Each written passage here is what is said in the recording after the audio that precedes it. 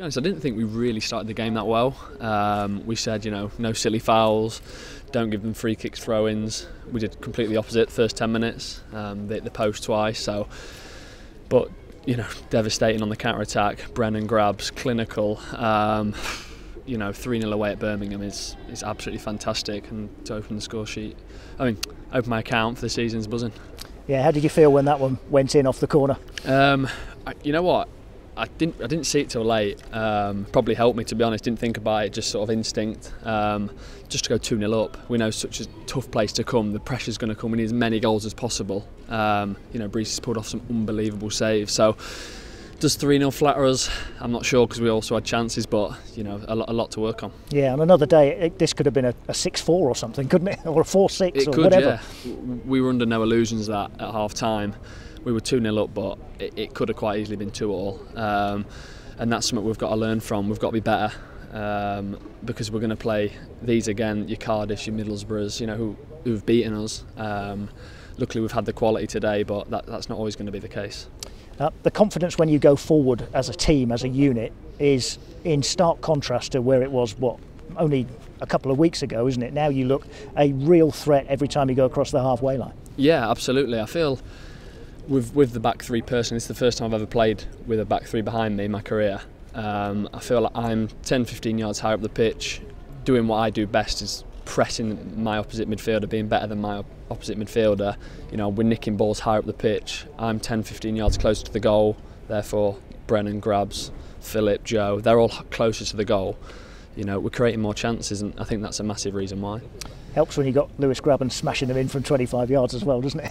Yeah, it does take the pressure off straight away, to be honest. What can I say? He's one of the best in the league. It's as simple as that, really.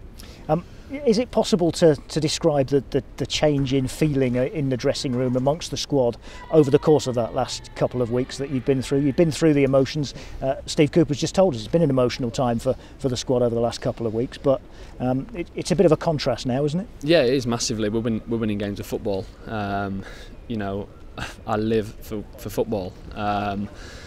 And that's all I want to do. I'd sacrifice my whole life to win games of football for this football club, and we weren't winning games for a long time, and I know how awful it is when it's not, and massive away following every single away game, and the home support is unbelievable even when we're not picking up the results, and just to then get some wins, you just feel like the pressure's off. You can let the shackles off a little bit and just start to enjoy it a little bit, because you're giving them back what they deserve.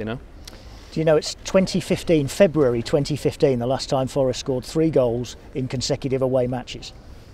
It speaks for itself, doesn't it, really? It's just exciting to be part of a team, and I've learnt things in 2 weeks which have helped me develop me into a better footballer, and we're not getting carried away. Like I say, it could have been 2-2 at half time, but it wasn't. It's football, and we've just got to ride the wave, keep improving, and I'm just excited to see how far we can go as a team. Just asked Steve Cooper this question about the international break that's coming up. He said it's important you get a little bit of a breather after all the games you've just had, but I wonder how much you're looking forward to working with him on sort of more training stuff rather than just game preparation. Absolutely. Like I say, I'm learning so much at the minute. Just tactically, I feel like I can develop my game, even if it's just minor tweaks, to get me higher up the pitch, affecting the play more. I